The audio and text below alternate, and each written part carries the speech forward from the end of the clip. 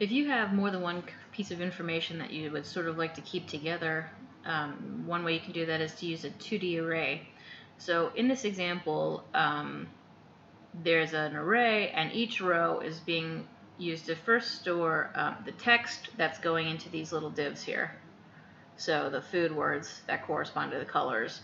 And then the second column of each row is being used to store the actual color to set the div's background to. So let's look at what that looks like. So the first thing is I need to set up my array that contains this information. And so I've called this array text colors, because that's the two things it's storing.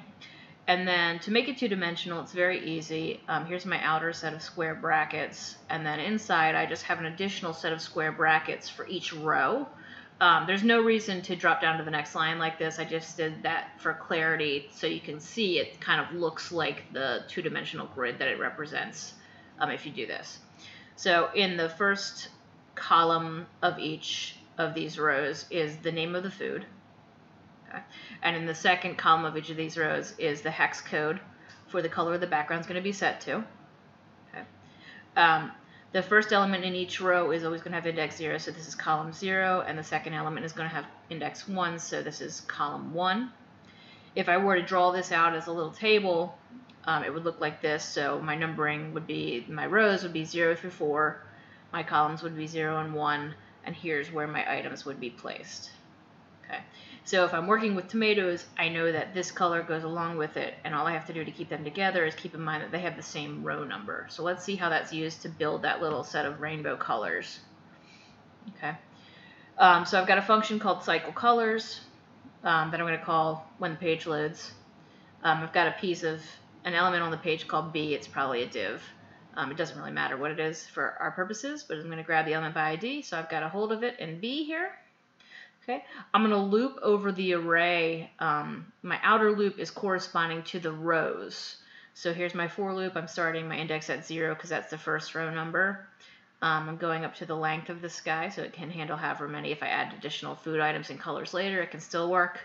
I'm counting up by 1 each time. I am actually dynamically creating some divs, and I want them to have separate IDs. So I'm going to concatenate a string and build a little div ID. By putting the letter D plus the index of this outer one. So it'll be like D0 for the first row, D1 for the second row, etc. And then I'm grabbing my bees.innerHTML. I'm writing plus equals so I don't lose what was already inside there. I'm going to concatenate or build onto it as I go. And then I'm actually writing the tag in. I'm writing div ID equals this thing, which I just created. It's going to be D0, D1, D2, etc. as the loop goes.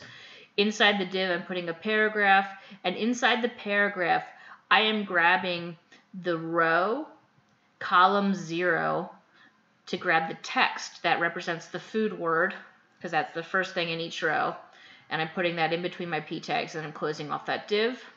Okay.